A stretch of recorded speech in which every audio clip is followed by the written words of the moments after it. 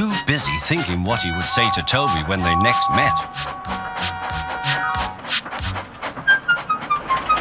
The truck's chance had come. Hurrah, hurrah, they laughed, and banging their buffers, they pushed him down the hill.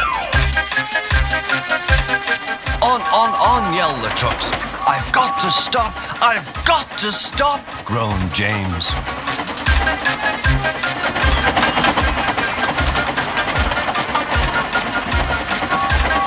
Through the station they thundered. Disaster lay ahead.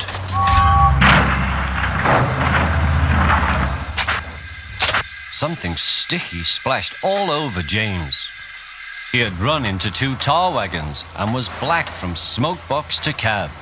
He was more dirty than hurt, but the tar wagons and some trucks were all to pieces.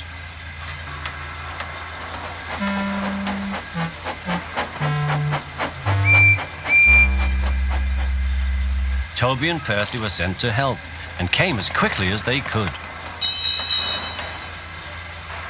Look here, Percy, exclaimed Toby. Whatever is that dirty object? That's James, didn't you know? It's James's shape, said Toby. But James is a splendid red engine, and you never see his paint dirty. James pretended he hadn't heard.